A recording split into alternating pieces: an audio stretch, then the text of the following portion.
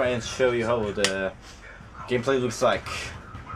I can mute this or just lower the volume, this is distracting. Speak with the volume turned on to the highest. And you can already see when I'm moving quickly, it sometimes skips frames. I'm not quite sure if this is because of the hip size of this game. And something that relevant also to Bioshock Infinite. In fast movements, not like right now, but when I'm making sharp turns, it sometimes skips frames like that.